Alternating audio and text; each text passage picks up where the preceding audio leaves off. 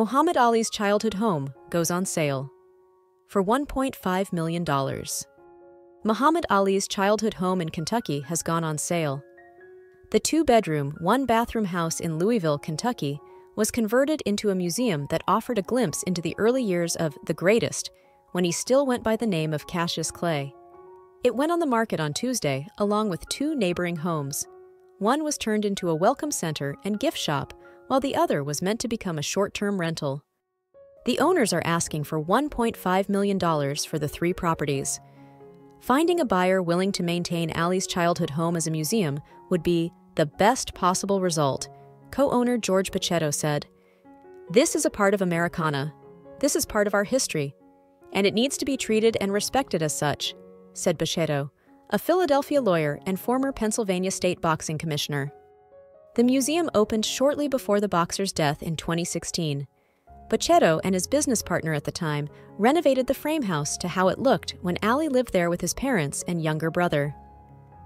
"You walk into this house, you're going back to 1955, and you're going to be in the middle of the Clay family home," Pichetto said in a 2016 interview.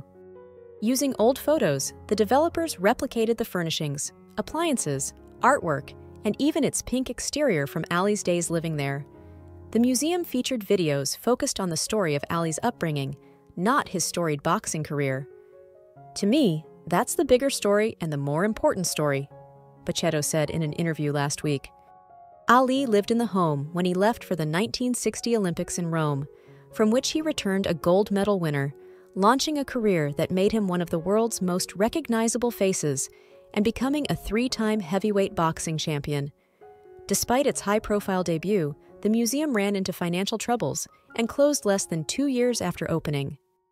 The museum is situated in a western Louisville neighborhood several miles from downtown, where the Muhammad Ali Center preserves his humanitarian and boxing legacies. As efforts to reopen the childhood museum languished, offers to move the 200-square-foot house to Las Vegas, Philadelphia, and even Saudi Arabia were turned down, Pichetto said. "I wouldn't do that because it's an important piece of Louisville history, Kentucky history, and I think it needs to stay right where it is," he said.